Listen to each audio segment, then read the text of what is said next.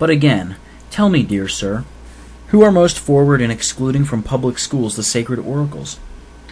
Solomon once thought it a dictate of wisdom to train up a child in the way he should go, but in this it appears he was completely mistaken, for we have now discovered in this age of reason that an early religious education is highly injurious, that it has a tendency to fill the mind with prejudices and prepossessions,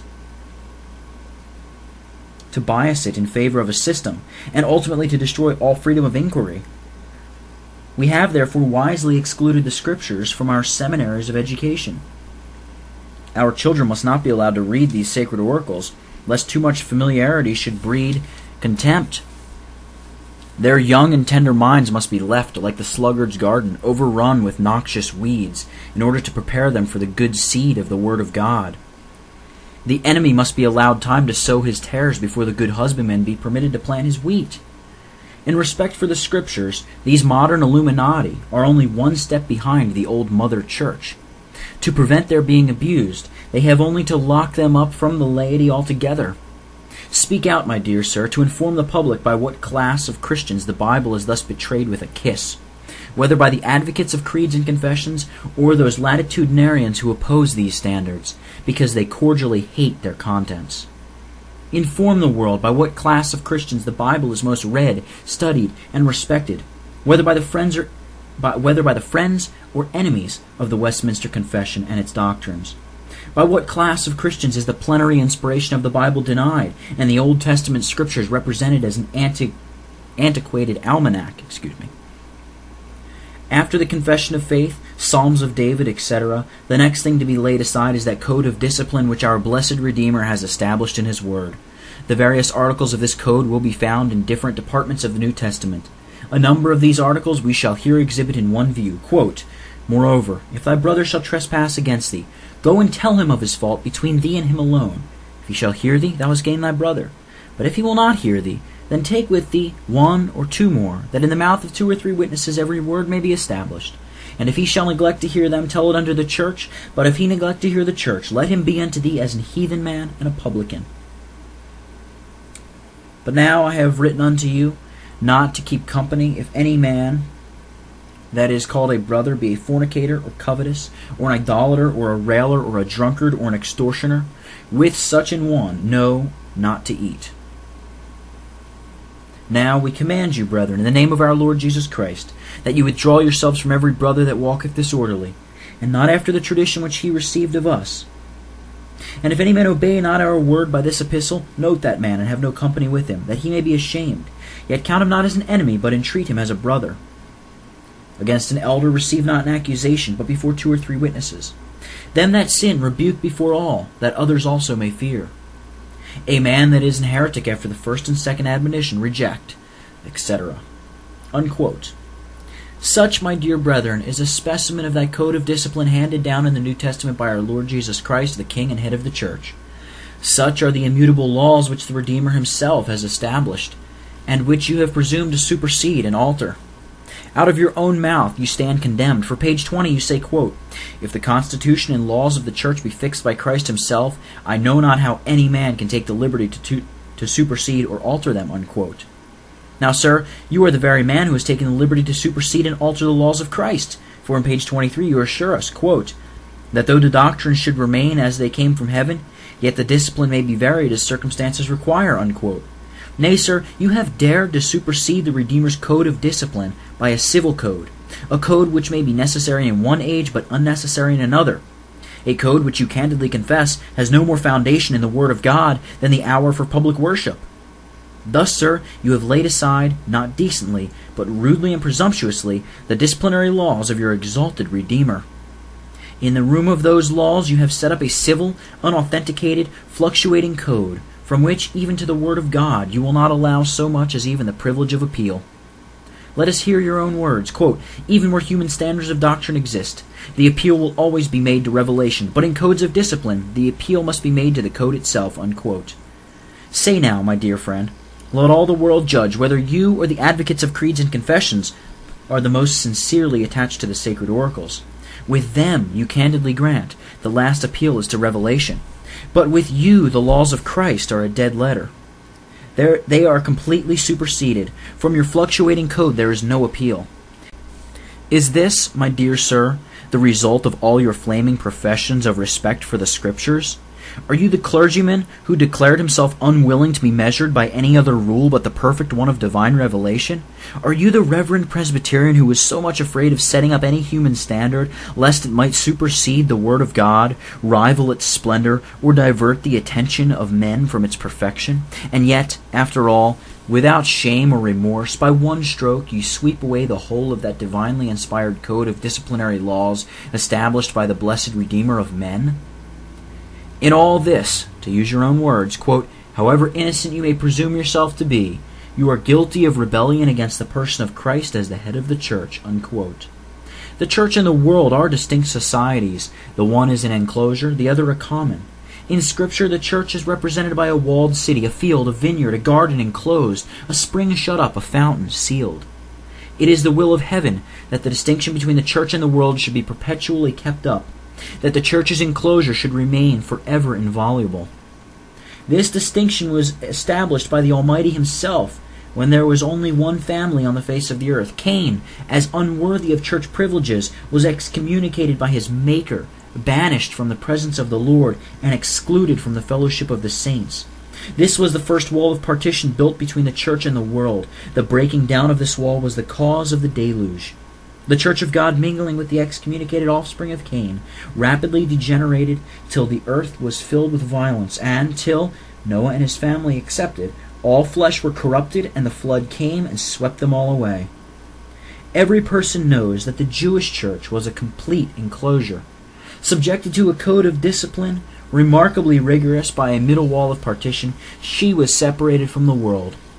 If at any time she suffered her walls of discipline to be broken down, she was severely reprimanded and chastised. Her priests, if guilty in this matter, were degraded, whilst those who were faithful obtained the highest encomiums and were encouraged to persevere and to teach the people of God the difference between the holy and the profane, and to cause them to discern between the clean and the unclean. Relaxation of discipline was uniformly accompanied by a corresponding relaxation of morals, and was always followed by an alarming visitation of providence. Under the gospel dispensation, the middle wall of partition between the Jews and Gentiles is broken down, but not that wall which separates the church from the world. In the New Testament scriptures quoted above, and a variety of others, the separating lines are distinctly drawn. Persons of heretical opinions or immoral character have no right to be recognized as Christians. We are commanded to reject them, to treat them as heathen men, and publicans, to have no company with them, that they may be ashamed. A sense of shame is a powerful principle. Its influence is incalculable. Hence we find that the laws of honor are frequently obeyed, whilst the laws of state are treated with contempt. Now, if a sense of shame operates so powerfully in securing obedience to the laws of honor, falsely so called, to the laws of gambling, etc., how much more powerful must be its operation in securing obedience to the laws of morality, to the laws of religion, to the laws of God? By confounding all distinction between the church and the world, the operations of that powerful principle of shame are completely paralyzed, and affects the most baneful and pernicious produced. Such conduct, though dignified with the specious epithets of liberality and charity, I have no hesitation to pronounce alike repugnant to the laws of Christ and the soundest principles of reason and philosophy. Could a city be more completely exposed to the incursions of her enemies than by breaking down of her walls and fortifications? Could a cornfield be more effectually ruined than by breaking down of its fences? Could a vineyard be more effectually destroyed than by removing of its hedges? Quote, why hast thou broken down her hedges, so that all they that pass by the way do pluck her? The boar out of the wood doth waste it, and the wild beast of the field doth devour it. Unquote. Quote, I went by the field of the slothful, and by the vineyard of the man void of understanding, and lo, it was all grown over with thorns. Nettles had covered the face thereof, and the stone wall thereof was broken down. Unquote. Tell me, my dear sir, could you more effectually ruin the church of God than by breaking down the walls of her discipline? How is it possible for the holy city to be trampled under foot of the Gentiles? Is it not by admitting into the church of God the impious and immoral, the profligate and the profane? Is it not by giving things that are holy to dogs? And here is a footnote. In the present enlightened age, it is becoming unfashionable to exclude the solemn ordinances any who have a desire for communion. no discipline, no tokens of admission, no debarring. These are only the relics of bigotry and superstition. It is left to the consciences of all whether or not they will participate. Now, in the Word of God, the profane are denominated dogs and swine, animals, not the most remarkable for dissidence or modesty. Serious as the subject is, it is scarcely possible to avoid smiling when we hear downy doctors gravely addressing dogs and swines, politely appealing to their consciences whether they will taste the children's bread. Surely this is liberality with a witness. I'm going to reread that sentence. Is not by giving things that are holy to dogs and casting pearls before swine? Is it not by admitting to the most solemn ordinances persons who should be treated as heathen men and publicans? When such persons are admitted, then the holy city is trampled under foot of Gentiles. It is profaned by persons who, though they may wear the name of Christians, are in reality baptized infidels. Nay, sir, when the walls of discipline are broken down, the temple of God is destroyed, and, quote, if any man destroy the temple of God, him will God destroy, unquote. Presume not, therefore, to supersede or alter the laws of your Redeemer. Dare not to substitute any civil code in the room of that system which he has established. Attempt not to legislate for the Church of Christ. Content yourself with the faithful execution of those laws which he has enacted. Allow me to address you in the language of Paul to Timothy, quote, I charge thee before God and the Lord Jesus Christ and the elect angels, that thou observe these things without preferring one before another, doing nothing by partiality, unquote. I'm well aware that to break down the walls of discipline and to build the temple of God with wood, hay, and stubble, as well as with gold, silver, and precious stones, is a dictate of worldly wisdom.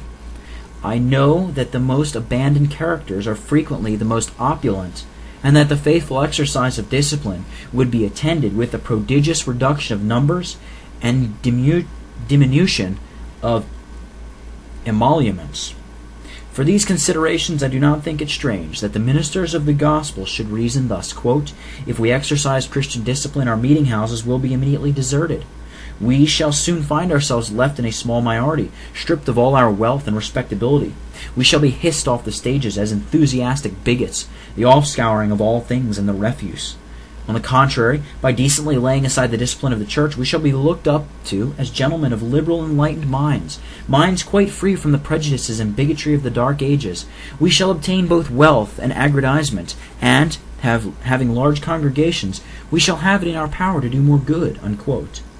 In reply to all such reasonings, the words of the divinely inspired apostle when treating of this subject are very appropriate. Quote, let no man deceive himself.